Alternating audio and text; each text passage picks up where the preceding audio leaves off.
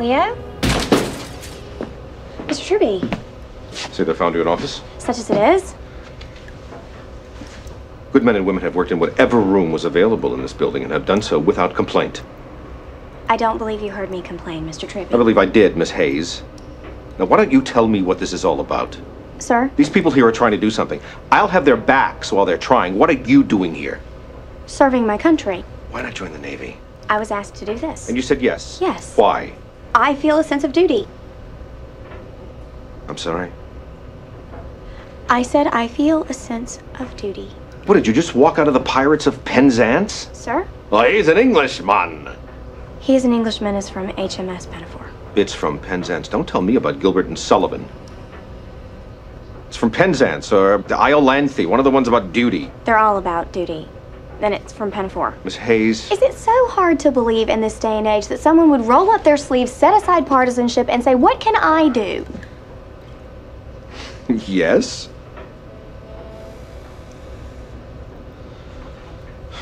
I want you to go up to the Hill this afternoon, and I want you to talk to the Associate Majority Counsel at Governmental Affairs. You're sending me to the Majority Council because I speak Republican.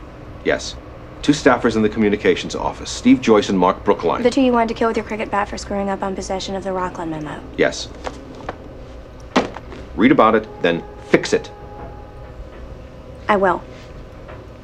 And thank you for asking me. Yeah. Mr. Tribey, I'd like to do well on this, my first assignment. Any advice you could give me that might point me the way of success would be, by me, appreciated. Well, not speaking in iambic pentameter might be a step in the right direction. Yeah.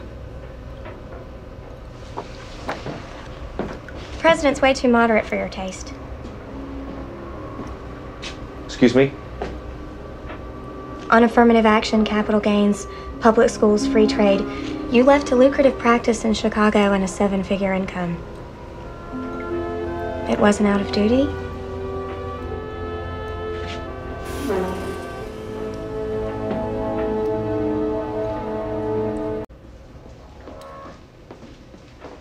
Ainsley?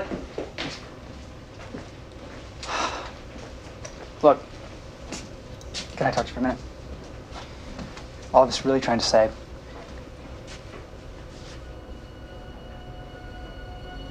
who did this? Who did this? I don't know. Yes, you do. Don't worry about Who sent it. you this? Don't worry about Ainsley? it. Sam? How did your meeting end up going with Brookline and Joyce? It went great, Sam. I talked to them for a couple of minutes, and I think that... Sam? Did anybody order a pizza? And if they didn't, could they do it now? You know what, guys? When I write something, I sign my name. Here, I'll show you. Sam! You have any idea how big of a harassment suit you just exposed us to?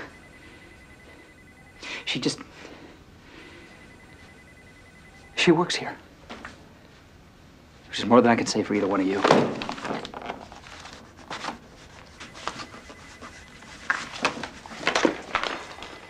You're fired. S. Seaborn. Sam, I don't know who you think you are around here, but you can't fire us. Oh, yes, he can. Leave here and don't ever come back. It's time for both of you to write your book now.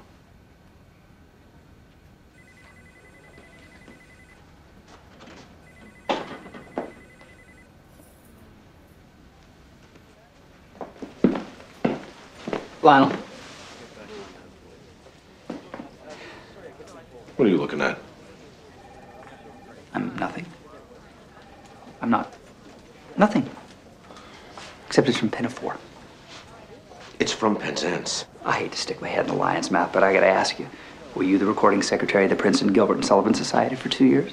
No, but then again, I'm not a woman, so... I'm just saying. Little drinks I'm supposed to be having right now.